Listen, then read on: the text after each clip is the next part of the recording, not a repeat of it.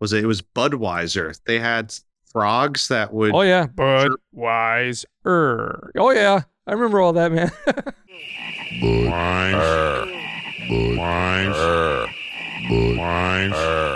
We were the company that voiced the frogs and put Oh, the wow. sound design together for that. Yeah.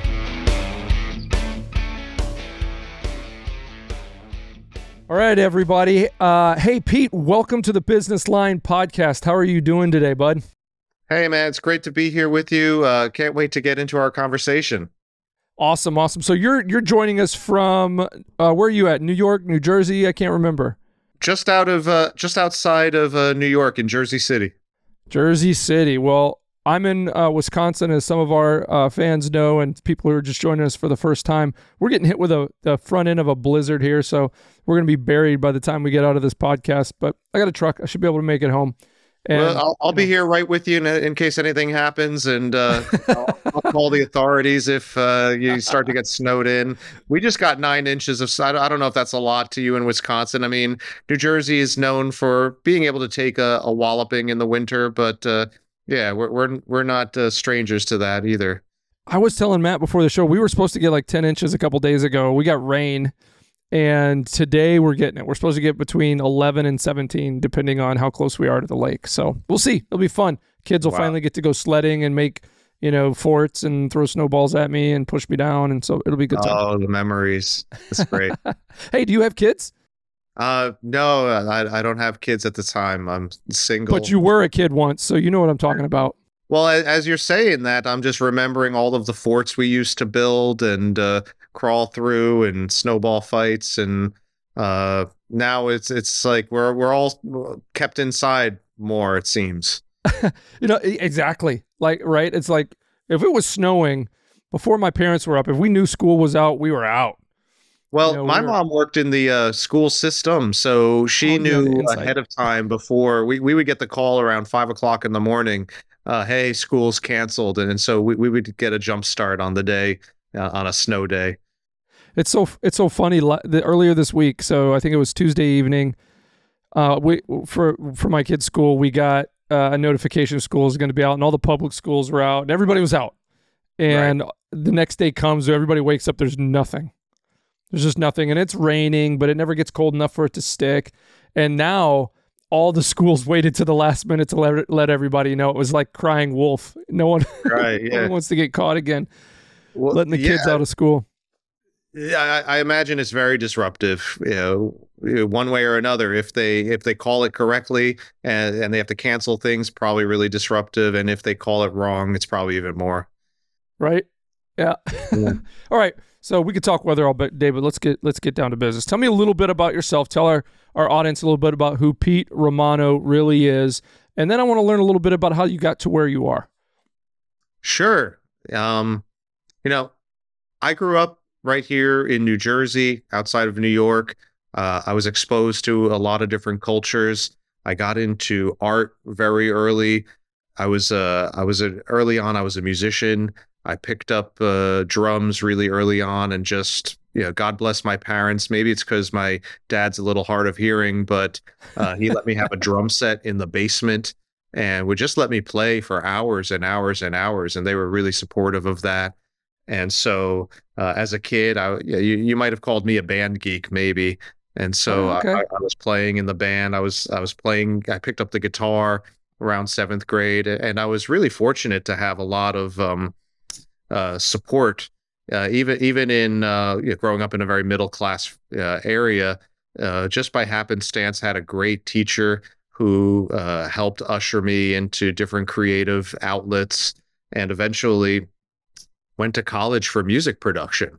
And that was an amazing experience, being in the recording studio all hours of the day, producing hip hop, producing rock, producing metal, producing jazz bands. And you just learn so much when you're working with artists, and you have this opportunity to just sit there and help make decisions about how the music's going to come out. I mean, when you're a non-musician or you're just a music fan, you don't know how these decisions get made. You don't know how a melody is chosen, or a keyboard part, or a drum part. And so I listen to music differently than most. I generally I'll tune out the lyrics, for one reason or another, and I'll listen to the layers and what makes this song interesting.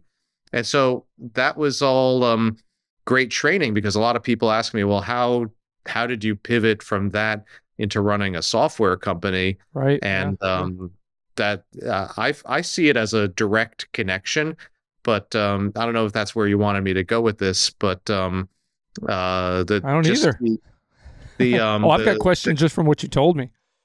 all right, sure. Well, shoot, let me hear them. All right, Yeah. so let's back it up a little bit. So you got into when you were young.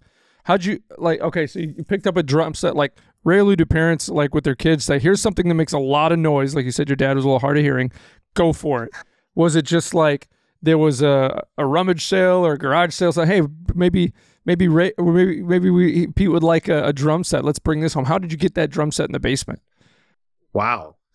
I mean that's really breaking it down. And next time I'm there, I'm gonna really have to ask them this question, Yeah. because when I talk about it, I just give them credit. But you just planted an interesting seed for the next time I'm around the dinner table with them. Is like, why did you let me have a drum set again? I When I think was that a they were kid, I would surprised, bang on everything. Like I grew right? up in the '80s. All I did was watch MTV. Probably was Right. way too young to be watching MTV, and I just thought drums were the coolest. I thought playing guitar, rock and roll was awesome. But I was banging on everything. There was probably ADD or a bit of autism in my brain. But like I was always driving my parents nuts. Everything I did had a sound effect to it. I couldn't move Right. my hand or write with my pencil. I loved to draw and things like. But I would draw. Everything had a sound effect. But there was no I was way very anybody's giving me a drum set. stereotypical. They say you're good at math, you're good at music. And so I was kind of good at both, and I was really passionate. I remember being in first grade, the elementary school band, and seeing the bass drummer, typically maybe the least talented of the band members, the least gifted, maybe, arguably. But I just loved this. He just had permission to Yeah. just take this huge mallet, and more than anybody else, he had permission to just swing it at something, and not only had permission, but was encouraged and Yeah. coached to do it and so I fell in love with that, and I found that to be interesting. So by the third grade, they bought me a drum, and I think they were just trying to look out for me. It was something that I was interested in, and they figured, hey, if this keeps him Foster it. off the drugs and off the streets, then what's a little bit of noise if our kid's not gonna maybe end up in jail? I don't know. That's really cool. So you said you ended up picking up guitar. How old were you when you started playing guitar? So I had a great band teacher, and I my brother was 4 years older than me, and so him and I early on, we would play I would play drums, he would play guitar, but I would always gravitate towards that and begin to strum a little bit. And I had an Yeah. older cousin, and so I'm 44 years old. I grew up in the 80s. Exact Uh, same age as me. Perfect. And so I had a 10-year-old cousin, 10-year older cousin. And so he was a headbanger, long hair, played in heavy metal bands. He was a super shredder, and Iron Maiden, Kiss, Yeah. Overkill, all these Testament, all these old classic thrash metal bands that I would get exposed to. But in school, I took that. I had that training from being home with the family, but then I got a little bit more formal training in jazz and classical and those things. Somebody just, I think, handed me a guitar, and started playing some acoustic. But then around eighth grade, I had another teacher who handed me an early MIDI system. I don't know if you know. Oh, yeah. So a keyboard and a computer, and I started to be able to plug in things, notes and into the musical score. And so I was training myself how to write scores for film, and that's really what set me up for this early career in jingle advertising. And so I got into jingle advertising in New York City, found a recording studio that had music producers, and that was a really interesting place to be, because at that time, and still now, I think I've been out of it for maybe 15 years. You end up enrolling in the musicians union. You end up enrolling Oh, in wow. I actual didn't think about that the stuff. Screen Actors Guild, Yeah. because people don't think about this, but if you're a singer on a commercial that runs on TV, you're considered by the union to be an off-camera actor. And so you're singing in the jingle, you're not on camera at all, you're nowhere near the set, but you're considered an off-camera actor, and you're entitled to residuals. And so that was pretty lucrative early on, going up to this, the Screen Actors Guild Union, going up to the Musicians Union, picking up checks for $10, $20, like a pile of checks, maybe this high that were all $10, $20, $30, $100 for every time a commercial ran. And so that was a really interesting early career. That is cool. That is cool. And so you went to college. Where you went to State University in New York? New York? Precisely, yeah. So at that time, it was one of the only colleges that offered one of these studio production programs where they had multiple recording studios in the college. And it was on the third floor of the music building. And I think it was on the third floor because that's where they stuck all of the deplorables, maybe you'd say. So I'll never forget this, being a high school senior and going around touring colleges, and being the professor's name was Jim McElwain. Maybe I'm going to have to send this to him to see if he remembers this moment. But Jim McElwain, the dean of that department, was walking us all around, opening the studio to show off the facilities, right? To impress these impressionable parents, these impressionable high schoolers. And he opens up this studio, and what's on the wall but a giant graffiti penis. And all of these parents, it's just like, and Jim unwavered, because he's an old hippie guy, unwavered, just closes the door slowly and just carries on with his conversation, because he just realizes that maybe it was planted there because somebody knew that these parents were all walking around. Maybe it wasn't. Maybe he knew it was there for 10 years, but never decided to clean it up. It doesn't matter, but it was there. It's a form of artistic expression, right? Artistic expression.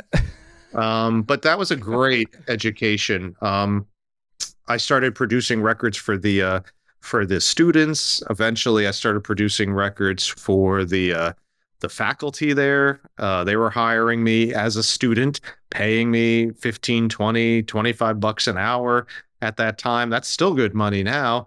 And it was just great training. And so this would have been late 90s, right?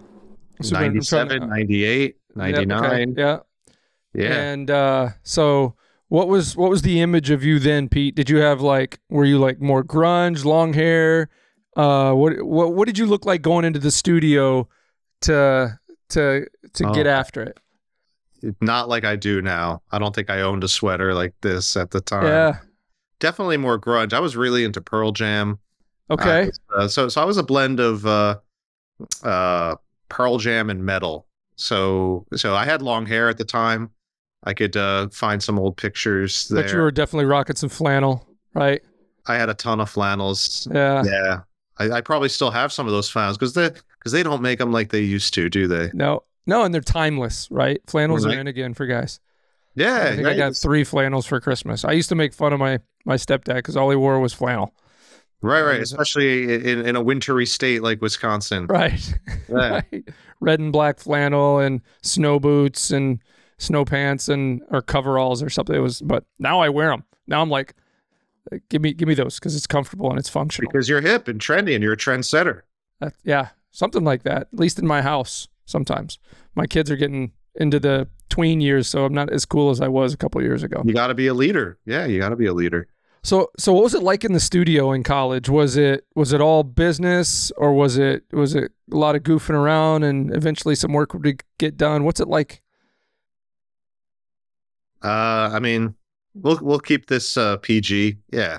So we can edit. Matt can edit, so we can beep things or cut things out. So I'm interested. What was it like? Was it there were days when I would have 25 of the top musicians that you'd ever want to work with, student jazz band, where they would all be set up and they would just kill it. I would go in, set up microphones, set up the speakers, set up everything, tune them up. and get behind the booth, and just to be able to capture the power of 30 musicians playing in sync, in tune, playing some Yeah. great standards. That was amazing. But then there would be days where it would be 2 o'clock in the morning and you'd have class at 8 a.m. maybe the next day, and you'd be in the studio drinking. And that was, they were very flexible. You could just get into the building at any point. You could be running sessions at 3 o'clock in the morning. And I would have maybe just one hip hop, rapper just on mic, and we would just be doing take after take of a verse or a chorus. Sometimes I would be sitting there working with the guy who was putting in R&B riffs. There was a guy, the name just came to me. I probably haven't thought of this name in 20 years. His name was Randy Johnson, I think. And at the time, he was, excuse me for a second, he was just unbelievably talented. What was some of the best musicians? Some of the best musicians were the black guys that grew up in the church. Gosh. The gospel background and the gospel musicians that came out of the church and then went to music school, because I don't even know the harmony. I'm really good, well trained in harmony and chord progressions, and getting from, you can go from one chord to another and you could call that music. But when they're able to fit in 2 or 3 other chords that sound amazing between that one chord and the second chord, then that's where the genius comes in. And these guys were able to just kill it on that stuff. And they were just not, the formal training was just in the church, just being in the band. And they were probably just thrown in as a kid and just had to just keep up, probably. I used to think about that a lot when I was younger, because I did some music growing up when I was young. I didn't stick with it as much, and now I do it a lot more now. But like, I used to think about a lot, because you would see a lot of, even the 80s, 90s, 2000s, a lot of very famous performers started out, in the church. They kind of moved through, and then they switched over to, pop or country or something like that. But, I serve in our worship ministry now, so I play lead, and I started out by playing bass, and I just, when things would open up, they would ask me to do things, and I'd be like, I don't know, but I can figure it out. So can I read music? I was in band when I was from 5th to 9th grade, and so I played saxophone, so I can read music.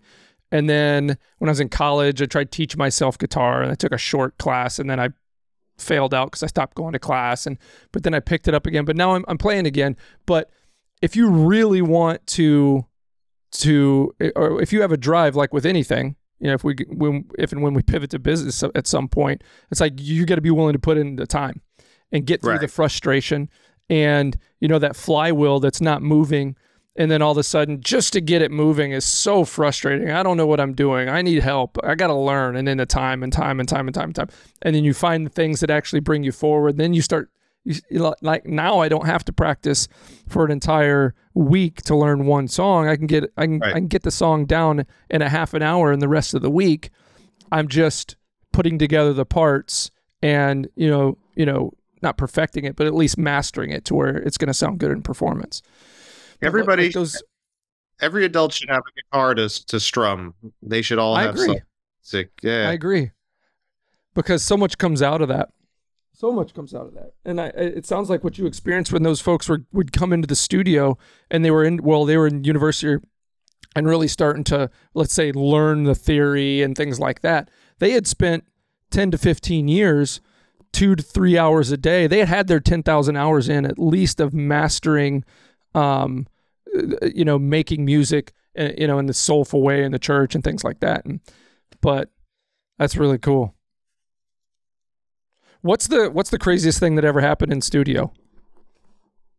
That again, you can keep it as PG as possible, but what's like one of those things where you're like, man, I don't know if I should ever talk about that again. And you can protect the names of the innocent. We don't need to know the exact people. I'm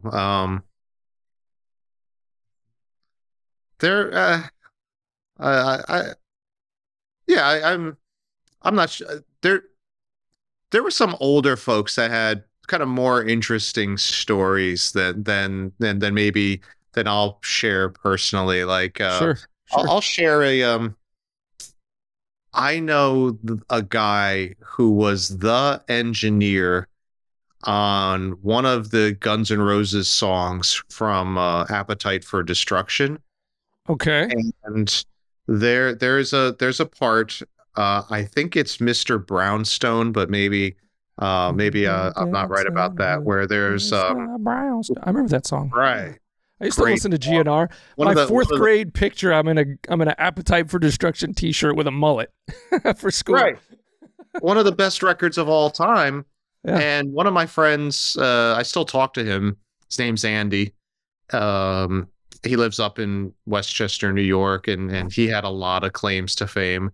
And he was in on the recording session where in one of those songs, there is the sound of a woman where it's clear that they're making it, that there's basically an overdub of what sounds like sexual activity on the song, the sound of a female moaning. And, you know, and in any typical recording studio, if the artist felt the song called for that sound, they would probably just set up a studio mic and just have a female just get on the mic and just kind of fake make it. the noise. Yeah. Just make the noise, but not Guns N' Roses. Oh, Guns N' Roses was authentic about their sexual sound effect overdubs, and he shared that story with me, and so I always remembered that. But besides that, I wish I had more interesting stories. Like I was just blown away by the virtuosity of people and just how magic can come out of individuals when you least expect it, whether it was a guitar solo or a lyrical piece. There was a guy that his name was Jesse Colbert, and he was about our age, and a guy who was as white and waspy as you could ever imagine, but trying to be dread and trying to be Jamaican in college. You know, we all kind of knew one of those guys. Yeah. But he was a brilliant guy, and everybody bought their weed off of him, and he was, just like you said, put in their 10,000 hours. He was so committed to this, and he had a terrible voice.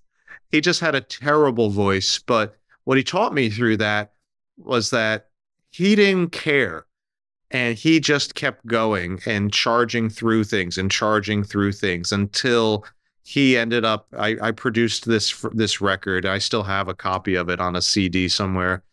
And it was amazing to see somebody who kind of just knew that he didn't have that particular gift, but he had the gift of perseverance and he had the gift of passion.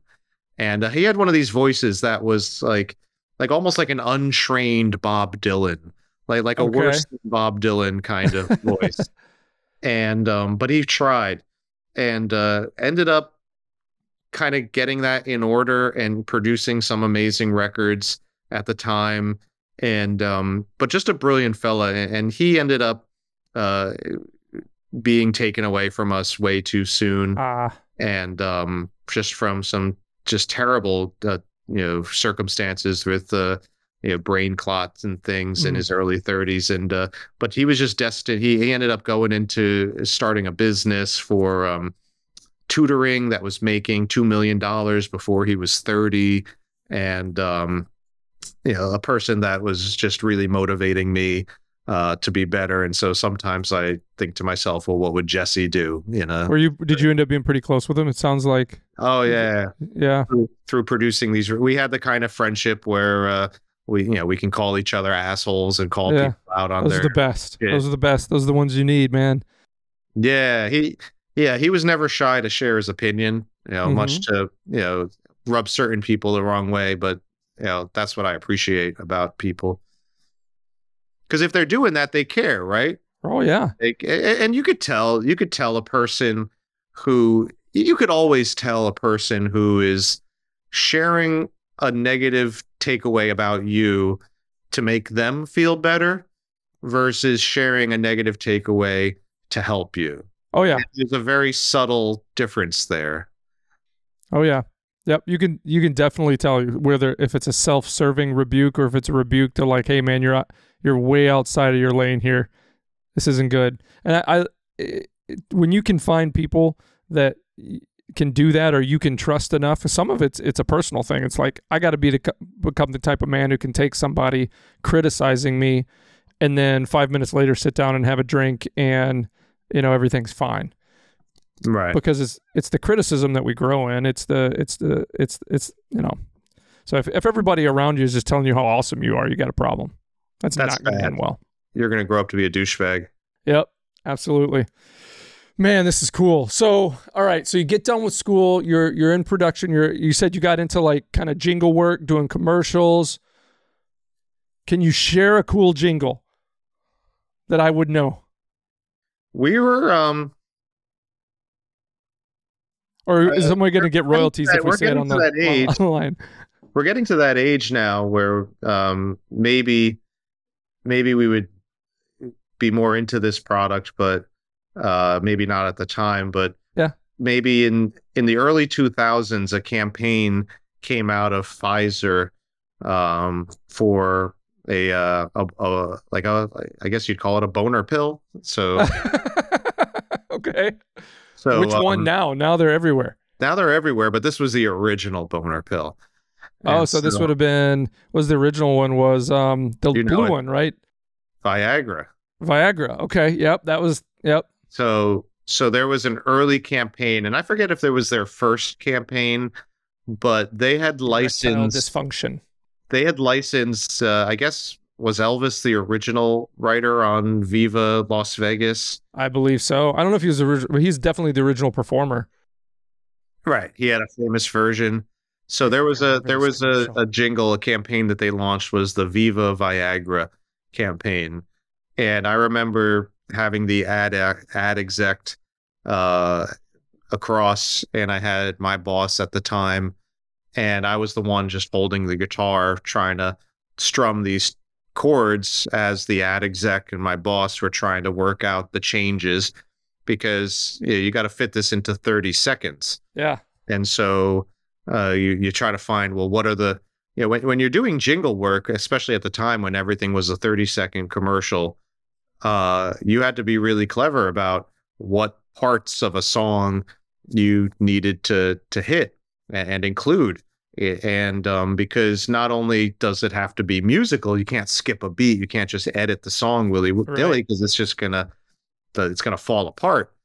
And so we were working all of that out. And so we were part of the original Viva Viagra production, which was a good claim to fame. There was before that, there was do you remember this? It was the it was Budweiser. They had frogs that would... Oh yeah, Budweiser. Oh yeah, I remember all that, man. So I don't know. Yeah, so people in my organization at the time, not me, but were those frogs. And the people in the organization were the frogs. We were the company that voiced the frogs and put the sound design together for that. Yeah. Yeah. So that was... I remember those. That was a big campaign. That was huge. Huge campaign, yeah. And I think right after that was the what's up stuff. And yeah, that I wasn't a part of that, but we did some Outback. So Outback Steakhouse? Yes, Outback Steakhouse. Yeah. So I played a few versions of that little I don't know if you call it a pan flute. That was their little sound effect that you would know it was an Outback commercial. Yeah. It's crazy, thinking about commercials and jingles as media and television has shifted to so much online. And I know and here's the funny thing, or there's a couple of years ago is that shift, and everybody was so happy because, okay, we're getting away from cable. We can cut that cord. We're going to do apps. Now all the apps, I'm paying for a Paramount Plus app and I'm still getting commercials. So now every couple minutes I got 90 seconds of back to the jingles and back to the commercials. And, you know, it's like, right. But I have fond memories of that stuff growing up. You know, like I always hated the commercials coming on, but they stuck with you. And then, you know, you've got these. Yeah, and now I seek them out on YouTube from time to time. If there's nothing else to watch, I'll try Googling just commercials from the 80s. They're fun to go down memory lane. Oh yeah, and because they're kind of a part of our past, a part of like our cultural upbringing. You know, the other day I was looking up, for some reason, I went down a rabbit hole of old McDonald's commercials. You know what it was, is my son, he's getting kind of creative. He wants to draw comics and stuff like that. So I got him this cool tablet that plugs into the computer. You can see the screen, he draws on it or whatever. And he's got these little characters he's creating. And one of them, he calls like harmonica guy or something. And he plays the harmonica, but he looks like Grimace. You know, the big purple blob guy from McDonald's. Yeah, of course. Yeah. None of those little characters are around anymore. And I'm like, that looks like Grimace. He's like, what are you talking about? Remember a couple months ago when they had that purple shake and they called it the Grimace shake? That's Grimace. So I looked up some commercials and started showing him commercials. And he's like, those are really creepy. Because there's like Hamburglar and the Fry guys walking around and Grimace. And, you know, everybody thinks clowns are creepy now. So you got Ronald, like, it's so much different. Yeah, those characters were insane. Do you remember what was more creepy than him was and this wasn't that long ago, was the Burger King with the plastic. Yes. How creepy. The big head king guy.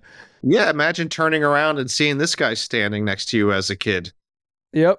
You freak out. And you tell me, is that part of the gig, trying to find something that's kind of right on the edge that you either think is creepy or think is funny, you think is cool because that sticks with people? Is that what it is? I was working with my business partner yesterday, and he said something interesting about digital ads on a website and things that are going to get you. And he was emphasizing that you got to make them ugly. You got to make them ugly to stand out. And everybody's trying to go for, like, it's easy to make a highly polished, refined thing.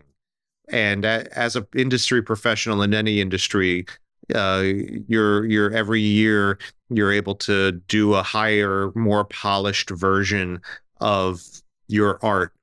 And it takes a certain skill set to have that level of training and that level of experience, but still do something that's edgy and down to earth. Mm-hmm. And I think that's a person who's excelling even further. The person who's able to do something edgy that's just edgy in the right way, because there's a difference between just edginess and bad. Mm-hmm. And so there's a certain creative, like edgy and janky, right? Edgy and janky. That's a great, yeah. And it could be just the difference between a logo that's on the left corner versus the right corner, or of a certain, this size versus this size, or a line underneath something or not. And certain people just have a knack for that, and other people maybe nail it by accident from time to time, and other people just never are able to do that. Yeah, it is a fine line, because I deal with that a lot when I'm talking with my folks here internally and people we consult with when it comes to marketing and creative and stuff. And it's this, because in the tech world, that we live in, we have to balance, because so much puts in front of us. It either looks really good or it looks just a bit off. And right now the trend for the stuff that looks just a bit off is that's got to be something of a scam, right? Like you get this email, you see an ad on Facebook, and it looks 95% like it's from Microsoft, but one of the squares in the Windows logo is just a little janky. And a lot of the times that's a telltale sign of, I don't know why they can't figure out how to make it exactly the same, because I could do it probably in 5 minutes using Canva. You know what I mean? I've been fortunate enough to work with people from all over the world, and it's interesting to see other cultures try to create art for this culture. Oh yeah, I deal with And it every day. We have folks in India, and our office is in India, and it's a right. it's it can be a challenge for sure. Exactly. Yeah, exactly. I that's exactly what I'm talking about. I have a team in India as well, and it's like you can't help it, but you're going to blend in your culture. You're immersed in your culture all the time.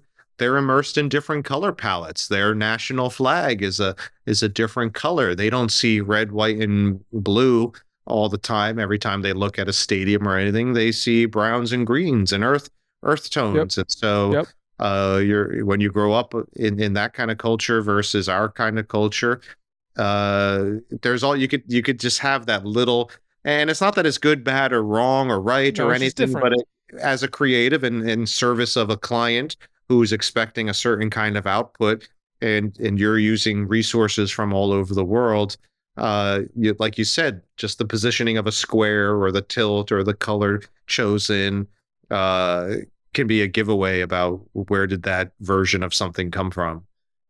Yeah, absolutely. So you're leveraging people all over. So tell me a little bit about how you plug those pieces in successfully in your business. And because so are we. Like we have my business partner is from India, Indian citizen, and then we have a third partner that's born Indian but U.S. citizen now. So it's a really good blend. And I would say 85% of our labor force is over there, super highly skilled and in multiple different places. But we're building a marketing team over there, right? Right. And we started doing that a little bit this year, and there was a real communication gap and then like artistic struggle. And so we're clearing the calculator and rebuilding that. How have you been able to successfully kind of bring in people from all over and make it work? We could do a whole, semester on this kind of topic. Maybe we will, Pete. Maybe we will. We have to. Yeah. I've been really blessed in our software company to be able to put together a team of people who are invested with their heart in the outcome that we're all trying to get together. And I've heard every form of nightmare from people here in the States who try to outsource, or they hire a single developer overseas, or they hire and they're hiring them for a one-off project, or it took me a number of years to get to a point where we could have smooth collaboration. And as a small team, you have to my team works their own business hours. They're not shifting their business hours to our business hours. And so they're 10 hours, maybe 10 and a half hours ahead of us. And so when we wake up in the morning, they're already leaving the office. And so it's almost like you live on alternate calendars. And so technology over the last 7 to 8 years has made it possible more than ever before. Finding a tool of communications. We gravitated towards WhatsApp, and WhatsApp is huge over there. It's huge, and so we're using that to talk back and forth. We're sending pictures. I'm sending bugs, etc. But it took me having to recognize that I needed to shift my own schedule a little bit, and in order to just like you get into this kind of effort with an overseas team, and you don't think that you have to make any shift. You think, oh, well, things are just going to work out. I'm hiring somebody and it'll be fine. You think to yourself, what can go wrong? But to have opposite calendars, to not practice your collaboration takes practice. Like when just like you have a marketing team over there, I have a development team over there. Getting back to the music analogy, you stick a bunch of guys in, let's say your team is 10 people. Okay, well, 10 people, that's a huge band if you think about it. Like, a full horn section, etc. and you stick 10 people and you even put the music in front of them and they're all excellent individually, but that first rehearsal is going to be awful. Yeah, nobody's listening for each other, right? They're all listening for themselves. They're listening to themselves. They're learning the music. They don't know the tune. They're learning to work together. You're a new conductor. You don't know their, little, little personality quirks. And so you kind of have to let that blend happen naturally. And most people, they give up. They don't have the patience for it, and their heart's not really in it.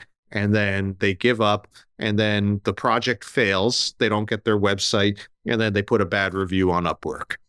Yeah. And that's how most people experience an overseas collaboration. And I've had those when I've had to grow my team from time to time, things that didn't go great. But with my core team, it took us a number of years to get to a point where we can come into a routine and just work on our project and have a fluid form of communication. And it took me committing to staying up a little later than maybe I would want to, a little bit more often than I wanted to, and getting up a little earlier than maybe I wanted to, and working a little earlier than I wanted to. But after that, we have a team with the most part of any development team that I could really hope to put together. Yeah, I could echo that feeling that you just expressed. Most heart, willing to work hard, do what it takes to win. That's what I've experienced with our team overseas. And our story is a little bit different. Like my business partner Manny, and I were introduced by our third partner Joe, and he had a company in India and he wanted to start a company here. And so we got together, did that. So when we grow our team over there, it's our team, you know what I mean? It's not like we're working through a third party to find us people. And like, we feel like we're one team in different parts of the world. So, and a majority of our team is working when we're working. We've got some of our team that's working opposite shift because they can do those kind of things. But right. a lot of our folks are service-oriented, skilled folks that are, let's say, remote scribes or VAs in a number of different capacity, or medical billers or coders or IT support people that they have to be working when our clients in the U.S. need them, right. which is, PST, CST, or EST over here. And, but like, I wouldn't trade it for the world. My only regret is that I haven't been able to go over there, visit them, and really get to know them, like sitting down next to them, because I've got such a young family. It's really hard for me to travel that far and be away. And, I'm not going to drag a 2-year-old in a plane 16 hours. And, but I'll get there. But man, our leaders, our team, everybody that we've added over there have been nothing but hardworking and dedicated. You come across, like you do with anything, people that come and right. go. And, but man, I super blessed. I couldn't have imagined have been able to meet the people and have as many people involved with our success as what we are now, 8.5 years ago, right before we started the company. So I'll echo that. And, I have all of the same positive feelings, and unlike you, I actually have been able to go visit the team. It was directly right after as COVID was winding down. Okay. And I'm jealous. Man. I was able to pick up, I got a ticket, and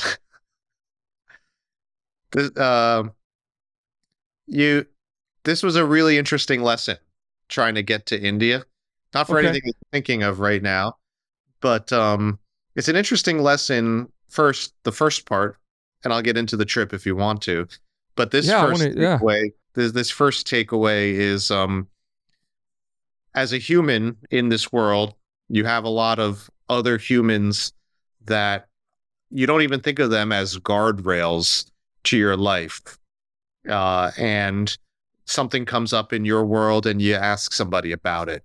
Yeah. And you get a piece of information, or something else comes in and you're concerned about something, you get good advice from somebody, or you get some okay advice from somebody else.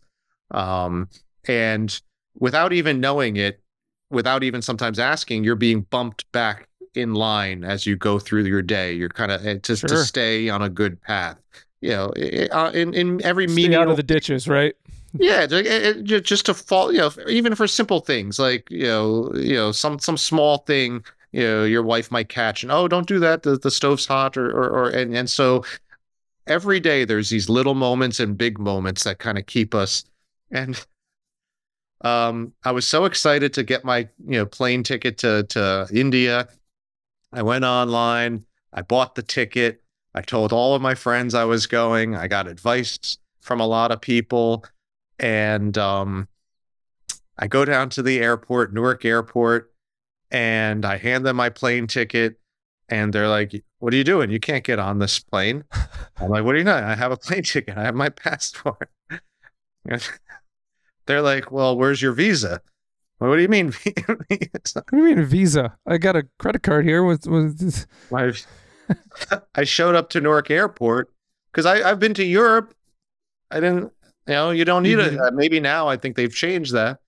But I told everybody that, so I was so embarrassed to tell. So nobody in all of these talkings thought to like remind me, like, oh, by the way, did you get your visa? Visa? They just assumed. They might not have even known, right? They might have let me go all the way to, fly to New Delhi without me noticing it. So that was interesting to go down to the airport, have everything already set, and then be turned away at the gate for not having turned away at security for not having your visa. So that was an interesting lesson in travel. Always look at your local travel plans, everybody out there. But I could just feel my face getting red in that situation and holding back a temper. Like, what? So yeah, you're at that. You're just getting turned away. Was it like? Did you just kind of just stoically say, okay, turn around and walk away? Or you're like, what do you mean I need a visa? There's certain times when you just, there's no arguing. Yeah. So I just went home. I think that day I drove into New York directly to the Indian consulate to start to file the paperwork and the visa. And how long did it take you to get it? 2 to 3 weeks. Not bad.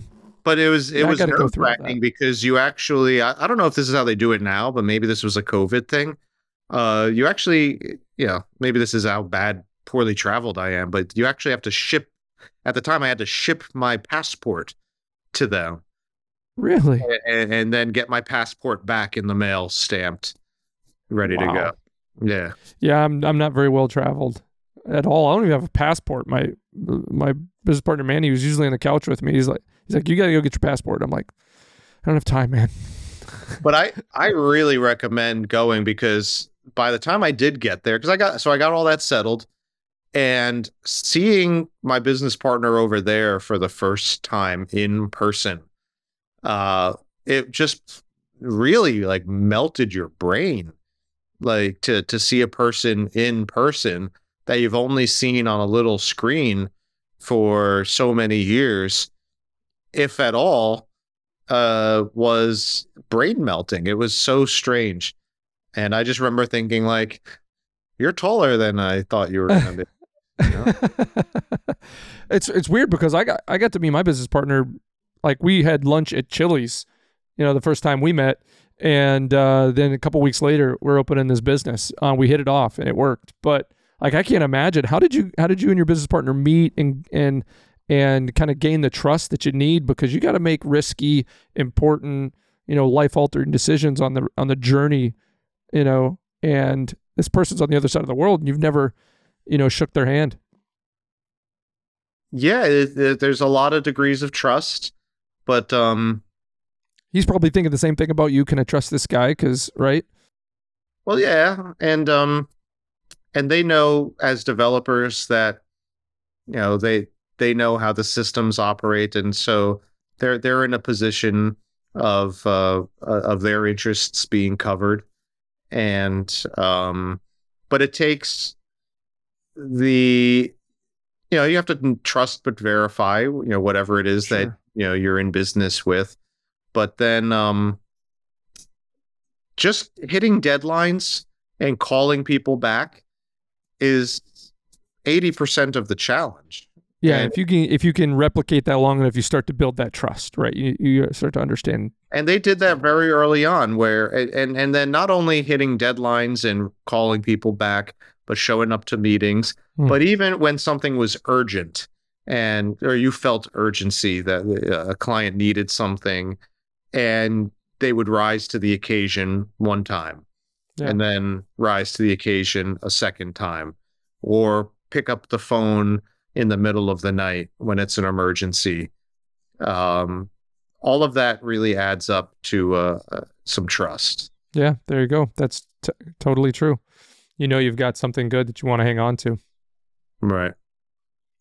Well, cool. So I know everybody, I want to try to ask this in a different way because everybody makes transitions and pivots in life, but like, did you just wake up one day and say, I think I want to do a software thing. I've used CRMs and these all suck. I want to do something better. I mean, what, and I'm going to, look online for somebody who can develop this for me. You had to have had some sort of a,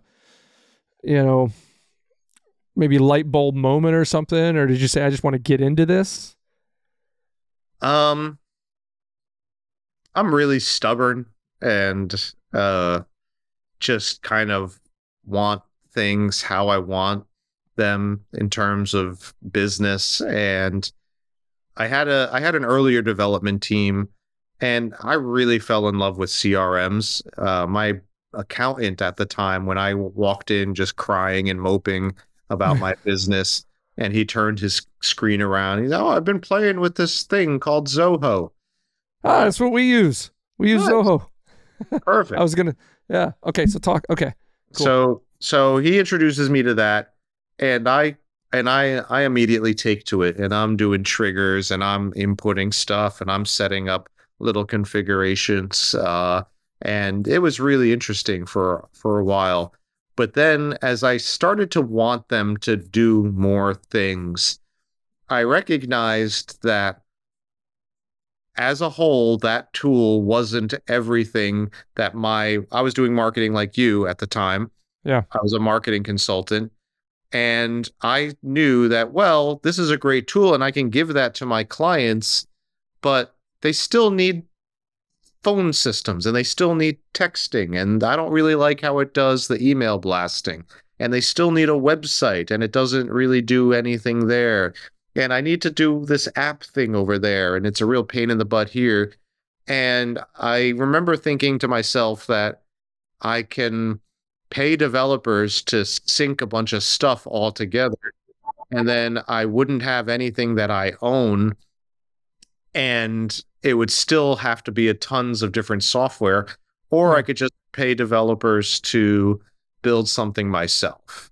And that's how I got into really development of our own tool, because I just wanted to have full control over this development environment where I didn't have to be beholden to any third parties to make decisions or wait for some feature to be updated. And so Segwik was the solution to me seeing as a marketing consultant that everybody needs a customer management type of tool. Everybody needs communications and email blasts. Everybody needs in every business, needs invoicing and quoting. Every business needs some texting and some phone systems. And I just said, well, if every business really needs all of these things, and I was working with a lot of different types of accounts at the time, realtors and contractors and mortgage guys and doctors and whatnot, I kind of looked at this landscape and I would put myself into their minds, and I would say, all of these people really need the same thing. And so I want to have the easiest way to spin up the most value quickly. And that's where the idea of Segwik was born. I just want to make an account and have all of the tools that are necessary for them. Yeah, and like I mentioned, we use Zoho, right? So there's a lot in there. So when we started the business, I knew I needed to get on top of CRM and figure out what we want to do, because I've been a part of some good ones and some not so good ones. And so first thing we did is I looked at HubSpot, because HubSpot had some free stuff, and it was allowing us to do, it was interconnected in a way that I really liked. And they put together a deal because I had hired some in-house callers to do cold calling, and they gave me like 5,000 minutes per caller for $50 a month each, or so. It was just ridiculously cheap, and I wanted to record their calls and things like that. So I started using HubSpot, but then I found really quick that it didn't have a lot of the other stuff, or would have had to start paying for their marketing services to get a lot more of their tools. So I looked into Zoho. I'm like, I remember Zoho from a couple of years ago. They had a free CRM. Let's see what I can do with that. And I got into there, and they had this platform as Zoho One. It was like 40 apps for $40 a user per month. I'm like, it had all these different apps built into it, that we could use. We didn't need them all yet, but we might at some point. Like when we started growing, we were going to need an HR app and something to track time, to punch in and punch out. So there was Zoho People eventually, and we started using that. And then so we were doing Zoho CRM, and we had a help desk, so we started using Zoho Desk. And so we started using a bunch of other stuff. But what I found is I'm still at a point where it does all the things or that it needs to do. It just doesn't always do them all that well. And so, for instance, we've been using Zoho Campaigns for a little while to send out our email campaigns and track them. It has some pretty cool stuff, but it looks intuitive, but it's not very intuitive. Right. It looks nice. It's got a good kind of user interface, but what I can really, and maybe this is a kind of cultural thing too, because Zoho is an Indian company. They got a really neat little story. But when I go in to do something, I'm like, this should go from A to B to C, but it's going from A to Z to D to F. I'm like, this is breaking my brain. And then trying to train other people to use it, and then set up to go into some of their webinars and train them. It could be even tougher sometimes, because it's all of their stuff is from a video content training standpoint. It's out of India, and it can be really hard sometimes to follow along, because they're speaking English, and I'm really good at it, but not all my staff is really good at understanding now, right? The different dialects and stuff. So it can be frustrating. I mean, it's powerful. It can do a lot of things. But yeah, it's still not exactly kind of where I think we want to be long-term. Yeah. And for all of those reasons, I'm not going to claim that we've solved all of those user experience problems, or that. Come on, man. You say we're the best. Stop it. Stop. You don't need to be humble. Well, I'm humble. Yeah, but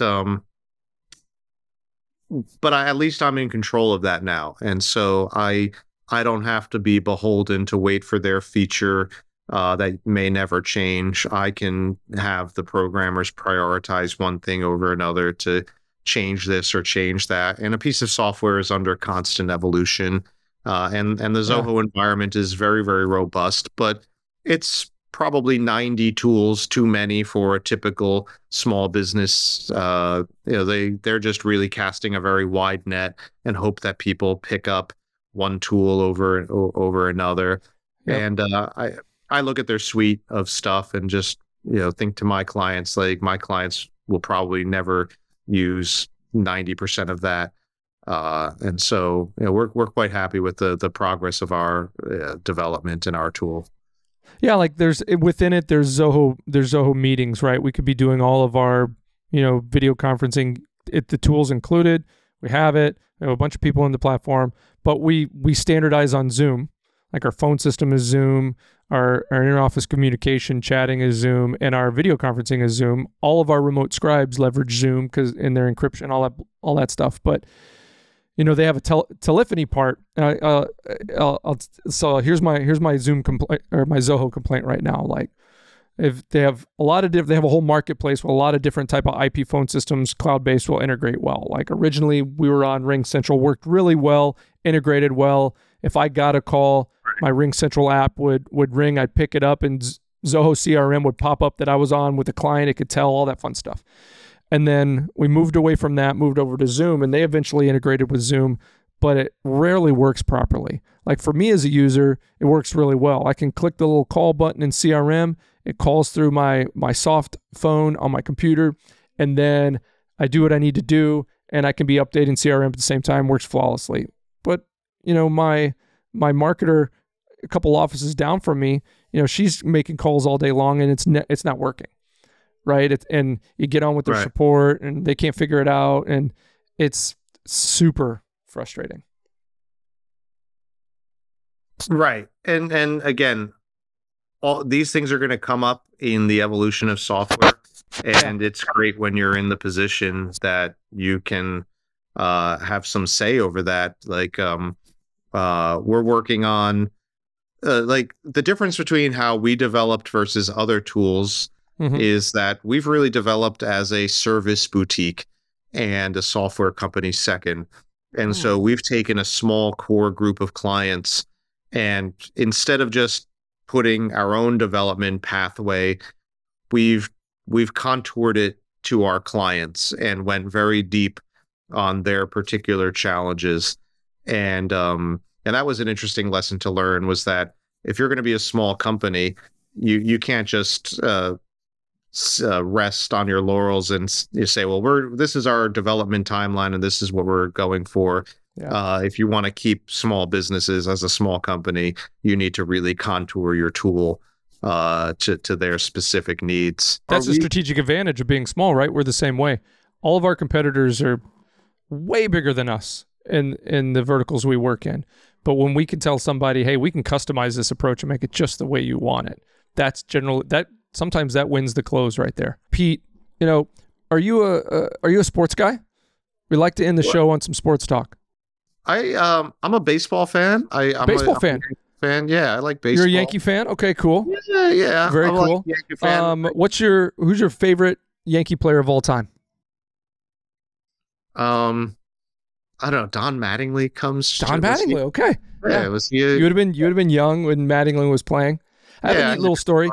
My stepdad used to work at a Ford dealership and in Marinette, Wisconsin, and there was a Marinette guy that ended up playing. His name was Bob Wickman. He played very shortly as a relief pitcher, and he got an autograph ball for Bob Wickman, gave it to me, and I immediately, for about 10 years, was a Yankee fan. So that's a nice little Yankee story. When I was in my recording studio days, I'll share just one quick story. I didn't know who this person was, but I knew one of them and not the other guy. Joe Torre walked into the recording studio. What? The Yankee coach from their best run ever. And he was walking in shoulder to shoulder with Bob Gibson, which I later learned was one of the most beast pitchers of all time, from my much bigger Yankee fan friend Greg, who was just jaw dropped, aghast that I'm in this studio and that I'm not enough of a fan to be bestowed this honor of being. And I had the honor of worthy. Joe Torre was a cameo cartoon voiceover for a movie I was working on.